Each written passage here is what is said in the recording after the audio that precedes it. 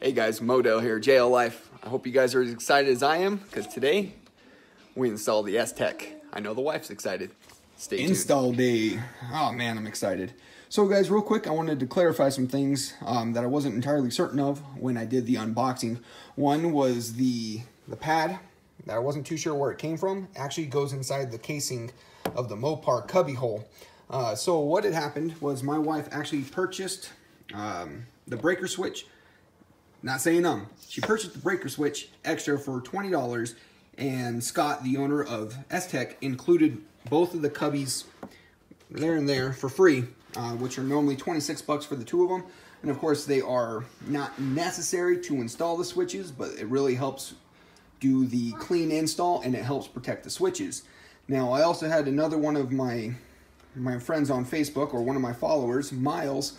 Shout out to you for asking the question. These switches are water resistant. They are sealed switches, and they should hold up to normal water conditions inside the Jeep. Scott, the owner of S-Tech, was very clear to make sure don't submerge them. But of course, we all know if you're getting that much water inside the Jeep, you're probably going to be having other issues rather than worrying about your switches. I believe that is all I needed to clarify. Two things that were in the box that I did not mention were S-Tech stickers. All right, guys, let's jump into it. Hey guys, real quick before we get started, one more thing I wanted to add about the switches. They're all handmade in Colorado in the US of A. They aren't assembled by no plant. So, American made. All right, guys, so let's get started. So step number one is going to be putting on the bracket. This piece right here, it's going to be in this orientation. The holes, the side with the two holes is going to be pointing down. The three holes is going to be angled into the Jeep, facing to the battery. First thing we're going to do, already loosen them, is we're going to take out this bolt and this bolt, and we're going to be reusing them, so don't lose them.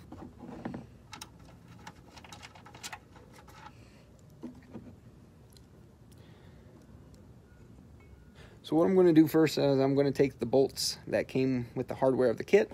I'm already going to enter it in the side closest to the front of the Jeep and try to get the factory bolt back in.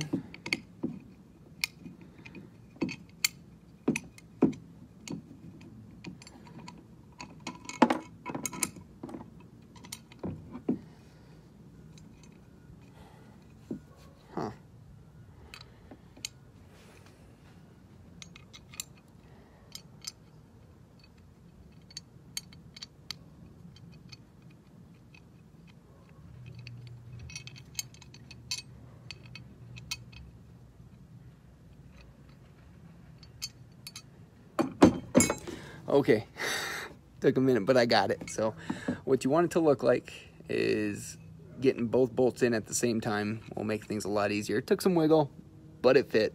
I just cut away because I didn't want you guys seeing me struggle too long, because struggling is just boring to watch. But I got it in, have both bolts in, and we can start with this and bolt it back into the frame. Make sure you get both bolts back in there.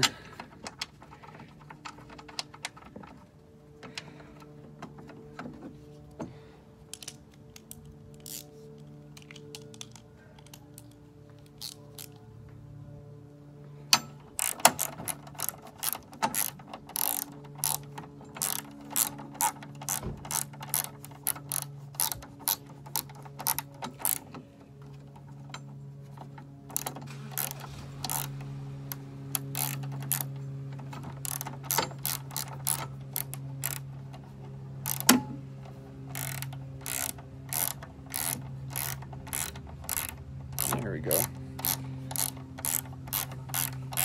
What's an install if you don't encounter problems, right? Improvise, adapt, overcome.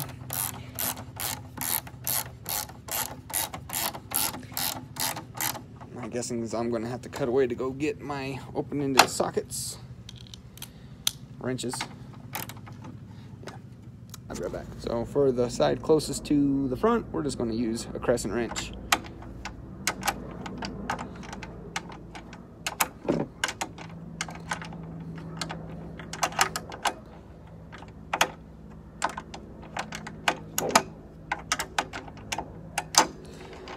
All right. Next is going to be the distribution box. I want to make sure the sticker is facing up. The mounting holes are going to be obviously on the bracket. You're going to use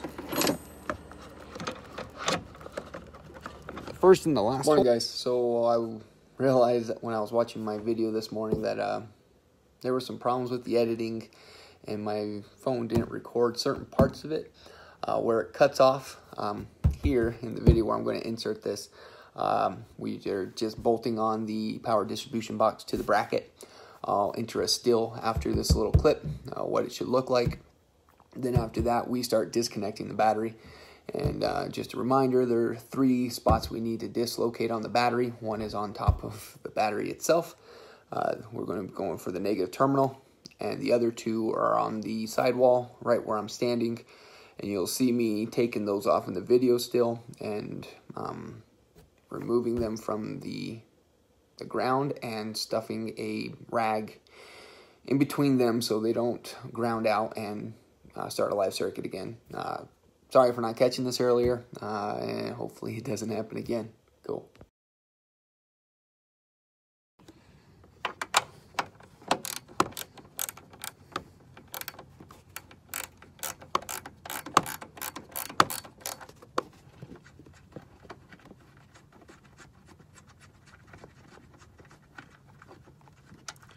So, remove the 10, don't lose them.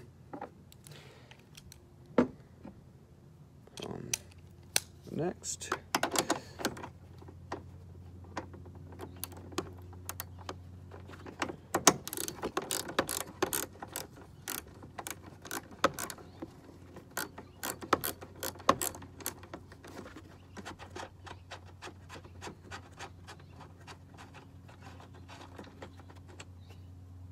pull that off.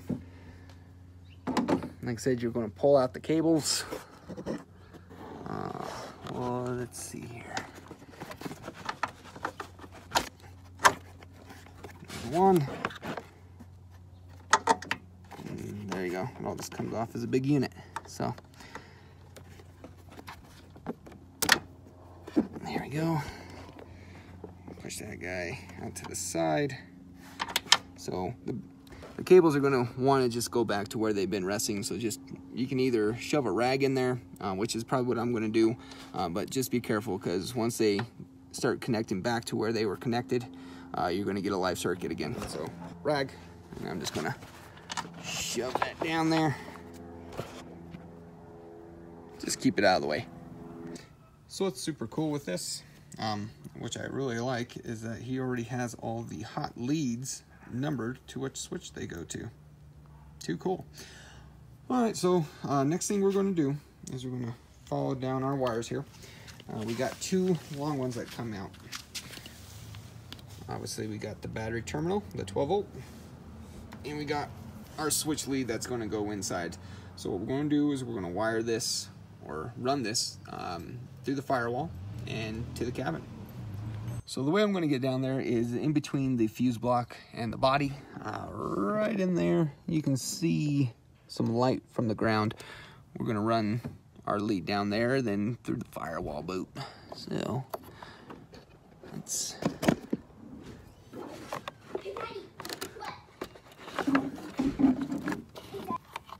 So, let's see if I can get this on camera. There we go. As you can see, the hole right down there. We're gonna feed it in there.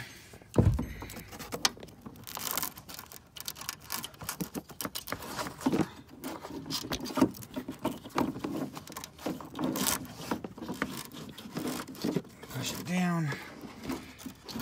Careful not to snag anything. It should drop nice and easy. Oh, that's all the weight carries it down. Come on, get down there.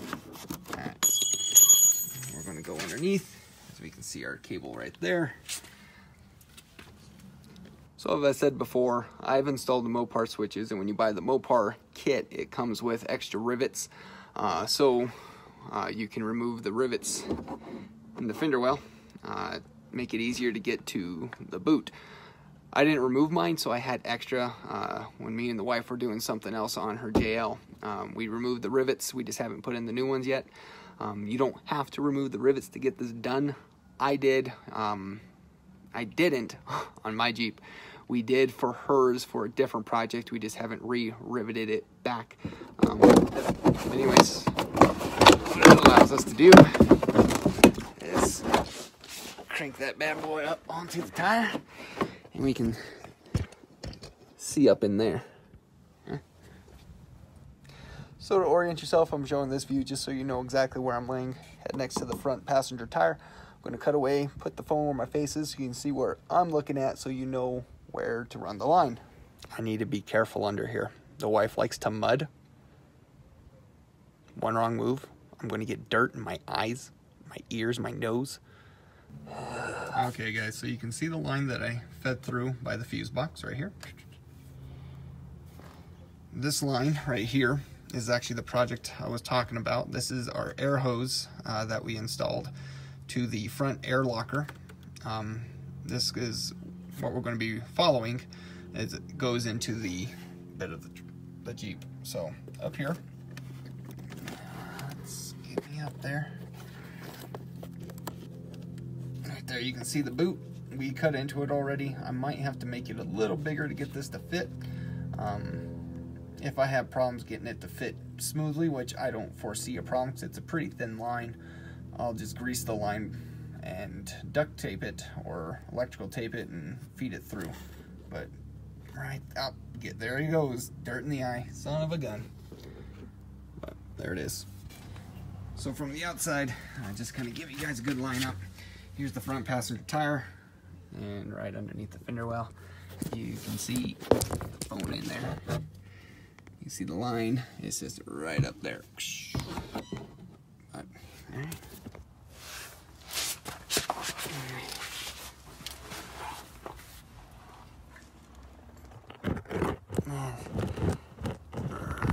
Try to make sure we keep a good angle here. At least try, huh?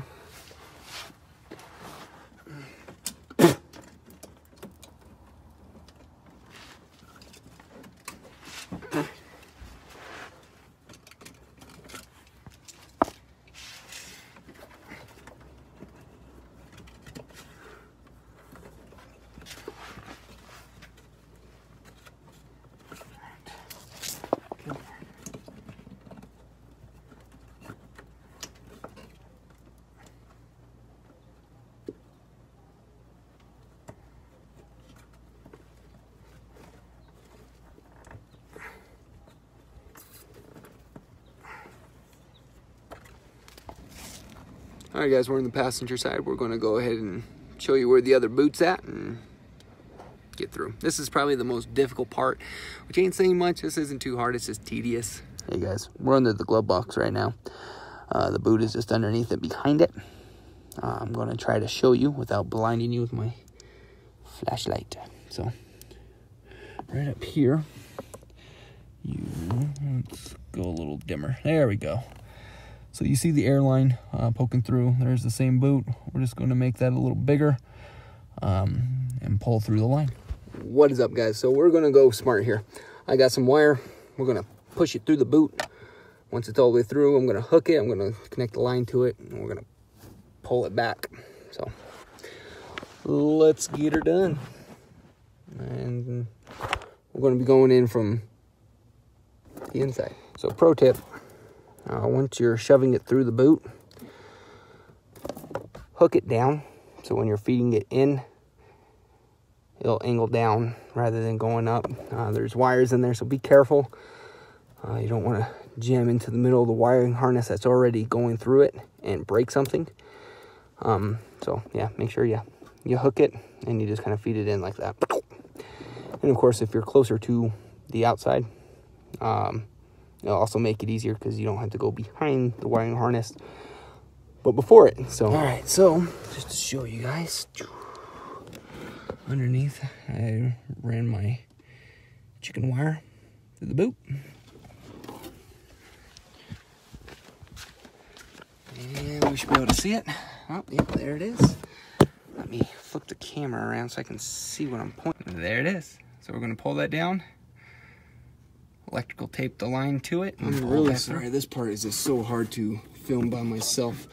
So I'm gonna hook it like that. I'm gonna feed the wire over it, bend it down, and I'm just gonna tape it to make sure there's no sharp ends for it to get caught on. And we're gonna just pull a back bit more through. of it out. So that's what it's gonna look like.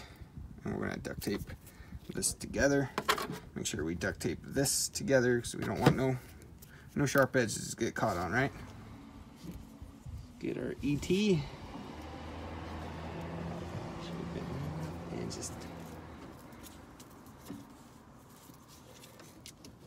as the famous line in Jurassic Park goes, we spare no expense. Use plenty of that tape.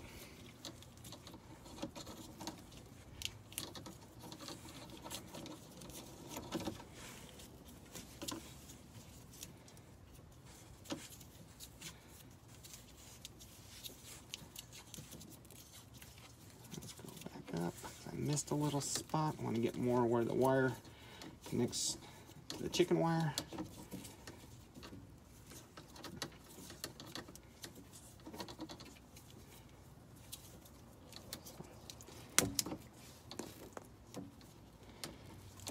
So, since I am using this method, I'm going to go ahead and grease the wire on the electrical tape before I pull it through. Make things a lot easier. So I'm just going to use automotive grease.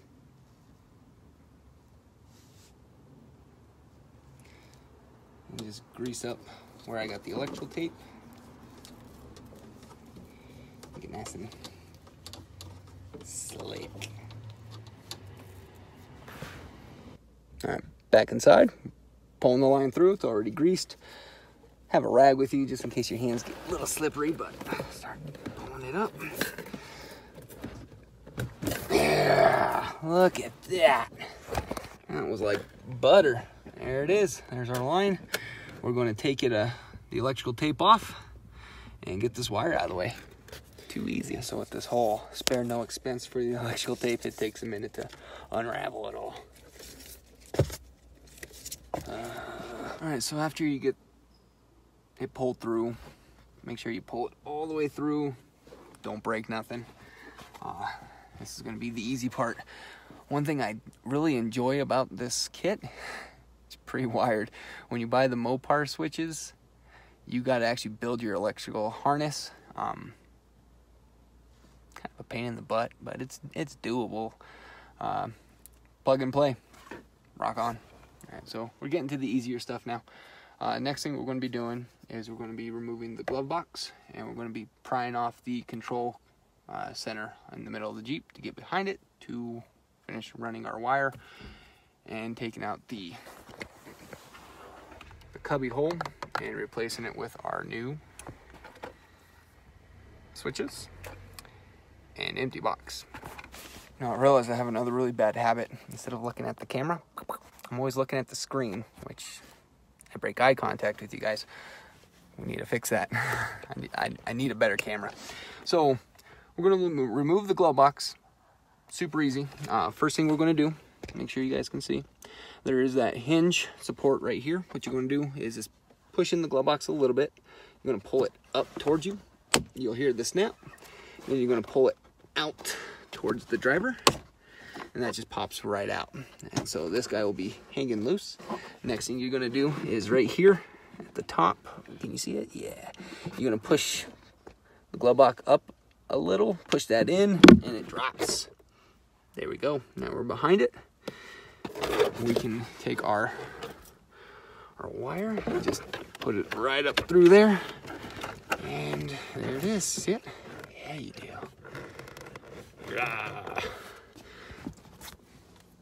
Alright, so let's remove the control center plastic removal tool. You're going to start on this side. Just pry it open. Work your way all the way over. And voila. So, on the back of this guy, we're only plugged in at 2 spots right now. Right here, both these are super easy to remove. You're just going to pinch it, pull the tab in, and pull out. Same thing with the ignition. You're going to pinch. See if I can work this without having to hold the camera. Alright, so you're just going to, again, push down the tab, and pull out. Camera overboard. Next thing we need to do is remove this screw.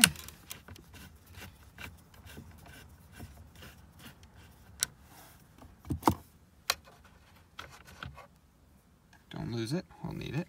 And you can just pull this guy out. So from here, we're going to have some more wires to unplug. Let me take that off the phone. So we got plugs right there, there, and there. Let's start with these guys. Okay, I need to break away just so I can maneuver around the shifter. So let's go ahead and get all these things unplugged. I guess we don't really need to. We're going to be removing the cubbies next. So we got a screw, screw, screw, screw, screw, screw, and screw. Let me go get the proper tool here. So we're going to disconnect a couple of the wires. Just give us a little bit more elbow room. We're going to start from the right, which is going to be the black plug. You're just going to squeeze and pull. Gray plug is next. Squeeze and pull. And the one next to those two plugs. Squeeze and pull. Alright, so with those guys removed, I was able to flip it around closest to me. I'm going to take a drill. We got a 5.5 millimeter hexagon, and we're just going to remove all the screws holding the cubbies together.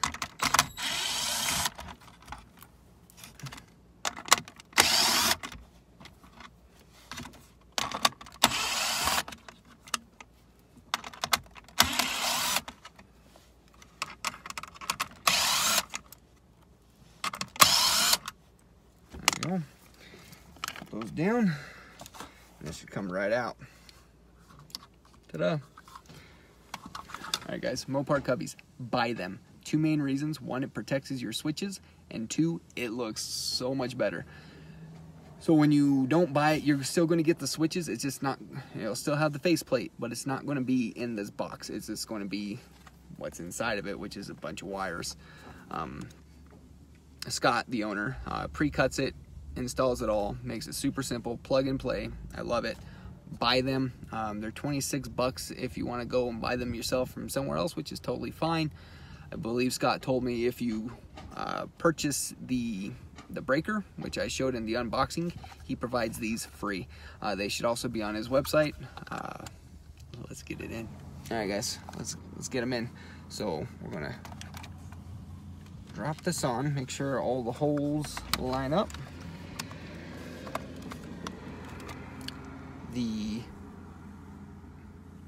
Well, it's flipped around now, but the left side goes on first, the right side goes on second. We're gonna get our screws, and we're gonna put them back in.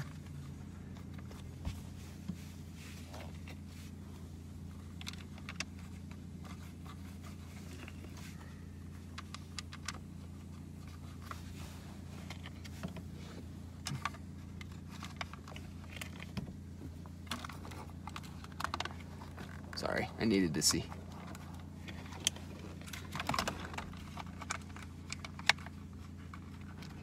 And we got that. Make sure we got them all. 1, 2, 3, 4. We are missing one.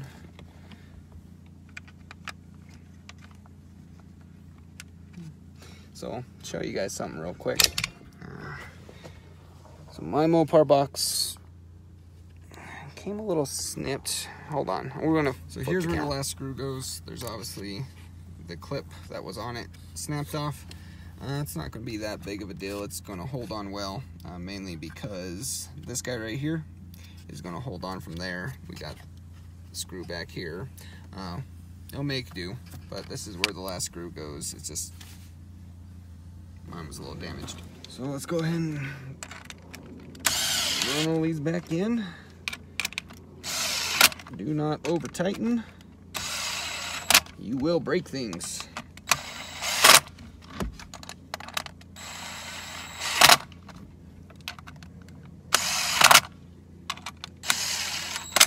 There we go.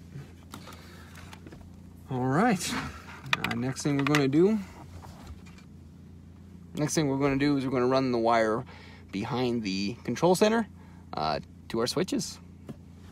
All right, guys, give you the line that I'm going to be using. You see that little speckle of light back there?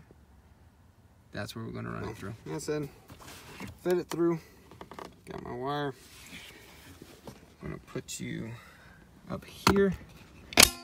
Turn the camera around. Okay, so now we start plugging everything back in. Let's go ahead and start with our main wire to our switches. Just be mindful how you're plugging things in. Make sure the tab lines up with the snap. Plug in your gray switch. You a little closer here. Snap that in. So with your gray and your black guys, they only fit one way, so you don't have to worry about mixing them up, but it goes gray, black, gray, black. So got everything plugged back in. We're gonna insert it back into the dash area. Be sure you find yourself the first switch you unplug. Make sure you put that on top so we don't bury it and have to pull things back off to get to it. So we're gonna just line up the tabs. Make sure no wires are getting pinched, and it just plugs back in. This should be done easy. If you're fighting it, something's in the way. All right, now we're gonna do the top half. Let's get our stuff plugged back in. The red switch goes on. Plugs in. Don't forget to do your ignition. Just the two. You're gonna line up your plugs. Again, this should be done super easy. Should not feel a lot of resistance like I'm feeling.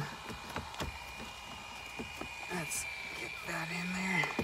There we go. So, the problem I was getting hung up on is this little lip needs to get tucked in first, behind the dash, not on the outside of it. So let's try that again. So I'm gonna get that in. There we go. There it is. So now what we got left to do is to wire the power. Very close. So we got our ground that we're going to need to connect. We have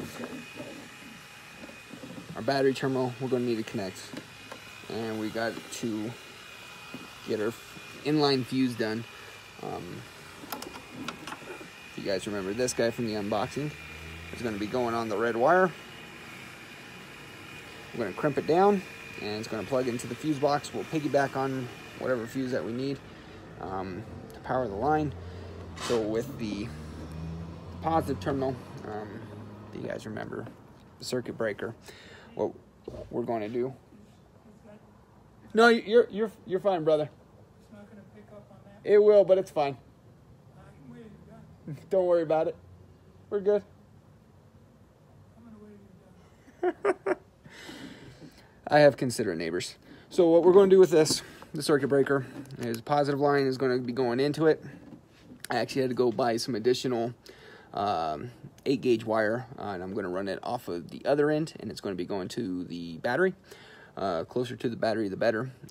What this is essentially going to do, it's a 60 amp breaker, so once the line gets overloaded of more than 60 amps, it's going to switch off, prevents a fire, which we don't want happening. So let's get that done. So I went and made me a little positive lead wire. It was 8-gauge wire, heat shrink, super simple. And again, that's going to be what's leading from the battery to my circuit breaker, and the line from the power distribution center will be going to the other end. So what we're going to do now is loosen on the positive side, this bolt right here. Be careful to make sure you don't connect your middle piece between the two terminals. I'm going to loosen that. Let's see if I can. There we go. Put that down.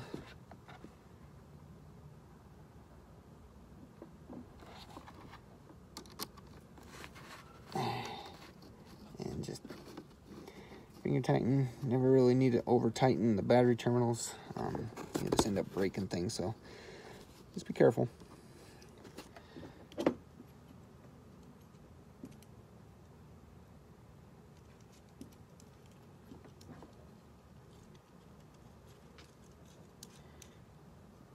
Next thing we're going to do is we're going to get the breaker. Connect this to the breaker here. Whew. Almost dropped the bolt down there.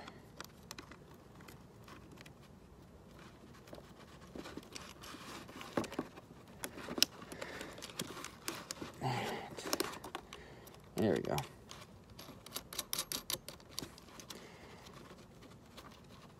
Good. And we're going to get our power lead. And we're going to connect it to the other side.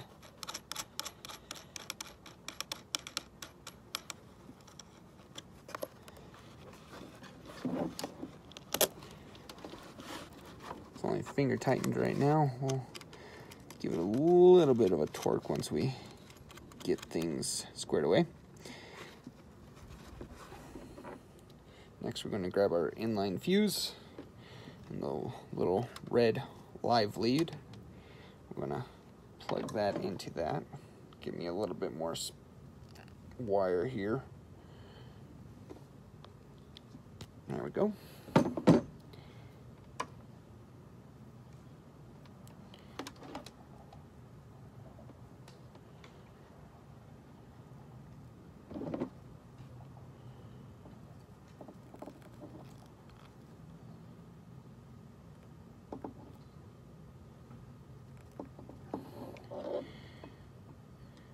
Sure you got a good connection. All right, time to tap into the fuse box.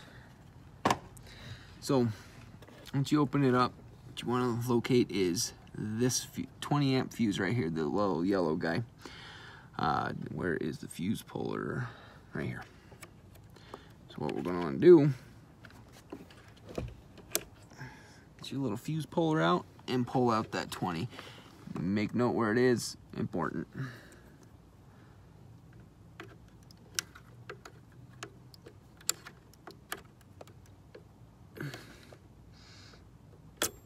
Alright, let's get that pulled out. We're going to take that fuse we just pulled and we're going to plug it into the extra slot in the inline fuse, the piggyback fuse that we got in our kit.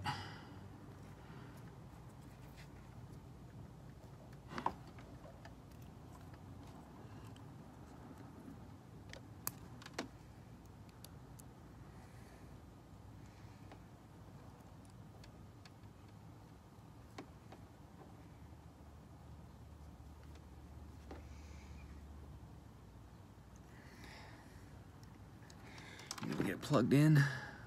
It'll look like that. This guy's just going to plug right in to where that 20 amp fuse was. Make sure it seats fully down. And let's find the best way to wire this. Hold on. The way we're going to run the line is this right in between this little groove right here or the one right next to it. Doesn't matter. Just down there, and it's going to run in between the power distribution center right here. That's it. Plugs back in. Snaps in without any resistance. Now what we gotta do is just line everything up neatly and we're done. Sorry guys, one last detail I forgot to mention is that, remember this guy that we loosened at the beginning? We're gonna loosen him a little bit more. We gotta ground our line. And Once that's in, and we tighten everything back up, plug all the battery back in, we're done. All right, guys, everything got buttoned back up. Got the circuit breaker, everything's plugged in where it should be. I reconnected the negatives down here. I do need to reconnect the negative here. Glad I'm doing another walkthrough, huh? So, wrong one, right here. So it's going to be difficult. Tighten that down. All right. So with any luck, I did everything correct. I'm just kidding. I know I did everything correct. Come on now. Everything plugged in nice.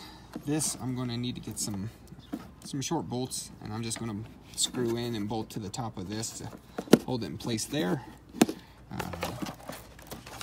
Tucked all the wire away. I like the coil wrap around it. It makes it look nice so it's not too rowdy. Here are going to be all your hot leads where you plug your accessories into. Again, they're all numbered, so it makes it easy to know which one you're plugging into where. And that is it. Let's go inside and check out the interior and give it a test run and see if it runs.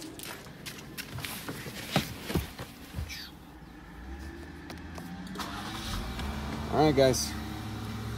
Here's the big moment.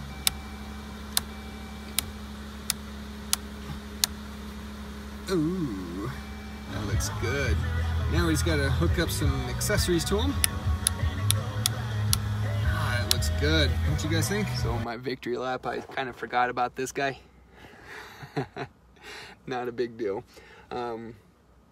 Take the zip ties that were provided, zip tie the line out of the way so it doesn't get pinched by anything, doesn't get pinched by the glove box once we put it back in. The glove box goes in super easy. Just make sure we line up at the bottom. You're gonna plug this guy back into the side, and it just pushes right past that. You just shove it in, and it's in. I'll be right back.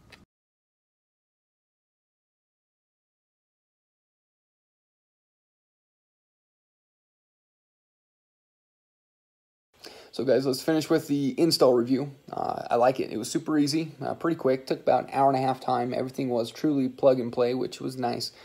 The only tedious task was just running the line. Once that was done, it's super easy.